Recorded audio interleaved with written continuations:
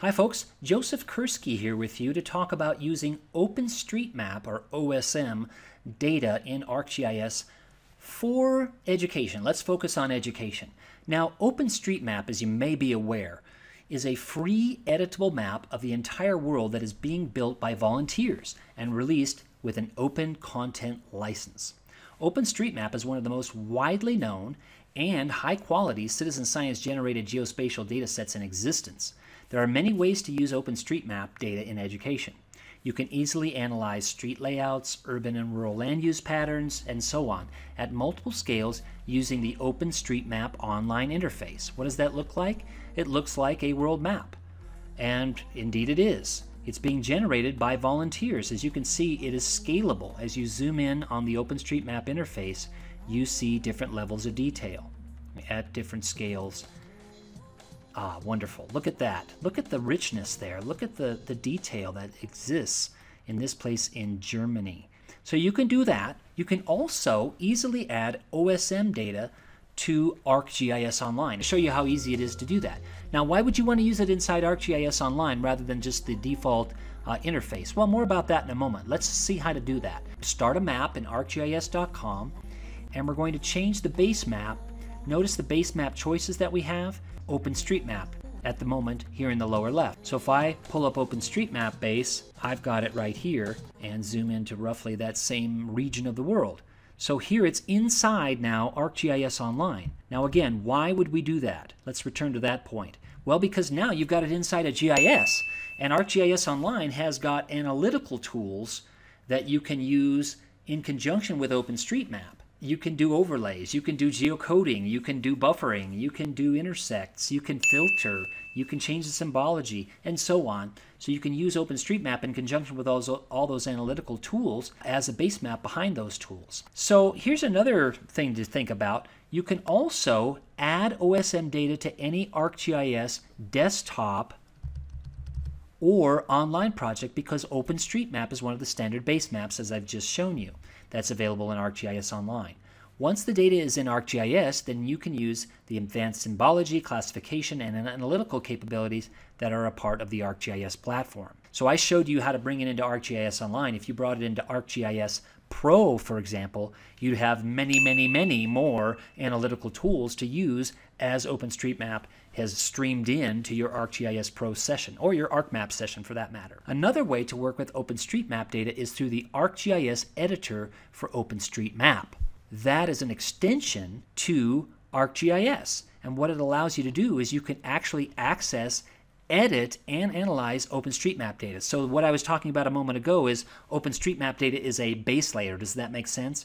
Underneath your other layers that you're going to analyze. But this actually lets you edit and analyze OpenStreetMap data. Very nice. You can actually contribute data through the editor to the OpenStreetMap map. Pretty exciting stuff through this ArcGIS editor for OpenStreetMap. I selected the OSM base map, for example, zoomed into the area in Tamale, Ghana, that students had collected through this program called Youth Mappers, and I brought it into ArcMap as shown below. From this point, you can apply symbology, create network data sets from OSM data, and even contribute data back to the OSM project as I mentioned. Wow! So that was from the Youth Mapper program, which is a set of youth geospatial gurus really around the world that contribute data to OSM through a series of engaging and important projects. They're not just making this up, it's actually data that people in the local area need. Another way of using OSM data is to export OSM data directly to ArcGIS Online without going through ArcMap. Now, using these procedures on GitHub, you go to GitHub, you can download data from OSM. Okay, so you go through these procedures as I did. I used those procedures. I accessed the same area in Ghana that I was showing you earlier, exported OSM data via KML format into ArcGIS Online. You can interact with the data on my map right here. So if we go to this map that I've got linked to this presentation, you can actually see the OpenStreetMap for Tamale, Ghana inside ArcGIS Online. So you can actually interact with it in live mode. Okay? So that is amazing to me that you can actually do so many things with OpenStreetMap data. Let's go back to our original discussion. Your students can even contribute to the content, as I touched on a bit ago. One way is through this project I keep referring to called Youth Mappers, led by Dr. Patricia Solis of Texas Tech University. Now, I've known Dr. Solis for years, and she's always involved with a variety of high-quality, engaging, getting students out on the landscape type of projects that actually contribute to global understanding. So Youth Mappers is one of those projects, and I love their slogan. We don't just build maps, we build mappers. Okay, so they're all about working with students, working with communities, etc. around the world. So take advantage of that. Take a look at OpenStreetMap through Youth Mappers. The mission of Youth Mappers goes way beyond collecting map data. They seek to cultivate a generation of young leaders to create resilient communities and to define their world by mapping it. Therefore, they are just as interested in nurturing youth who understand mapping, community, and geography as the data that they are collecting. So it's not just about the data. In 2016 alone, 1,404 youth mappers operating out of 57 university chapters in, get this, 19 countries made over 6 million map edits to OpenStreetMap in support of development and humanitarian projects and programs. The data that I've been showing you came from the work of a collaboration between the Youth Mappers chapter at the University of Cape Coast, Ghana, where James Ishun is faculty advisor in the Department of Geography, and Dr. Patricia Solis' class at Texas Tech University. Dr. Solis' class is a service learning course designed to engage small teams of students to learn more about development and humanitarian issues through mapping and collaborating internationally with peers in the Youth Mappers chapters where USAID works. The mapping team on this project included Kawuku Antwi, Cole Edwards, Cheyenne Betancourt, Nick Wisniewski, and Kyler Allen. To find out more, see their story map. They made a story map. In ArcGIS Online, they made a story map of this particular effort. So you can read all about it, that you can see right here. It is a series, kind of a story map, where you get this series of things down on the left side, and you can read all about what they did, and you can also interact with the map that they've collected these data points. Okay, so wonderful. This is one of my favorite parts of it, before and after OSM. So they've got a slider bar at the top of their story map where you can look at what it looked like before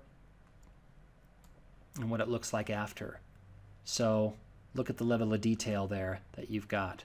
Fascinating. Let's zoom in a little bit, and then we can go to the before. So this was all generated by these wonderful groups of students, and this is what they learned. I mean, it's just great stuff here. So here's the point, folks, is that you can start a new university chapter or affiliate your existing campus student group, organize mapping activities, add needed data to OpenStreetMap yourself. You can collaborate with other chapters and share results. You can do what Dr. Solis and her colleagues in Ghana did. Members of active chapters will be eligible to apply for leadership, recognition, and fellowship opportunities. Give these procedures a try. OpenStreetMap in ArcGIS Online and ArcGIS Pro and other tools. For more about citizen science and ESRI, see the curated and updated citizen science resource here. This is really quite a resource that my colleague maintains on a ESRI blog. So lots of citizen science projects, links, how you can get involved. This is the citizen science resources from ESRI, maintained by my colleague Charmel Menzel. Also, for more about citizen science and ESRI from an educational standpoint, see my article in the ESRI Insider. This is where I really focus on, okay, why citizen science matters in education and how you geo-enable it with mapping tools such as ArcGIS. So that is my article right there. I encourage you to take a look at these resources, and I'm really appreciative of your time today.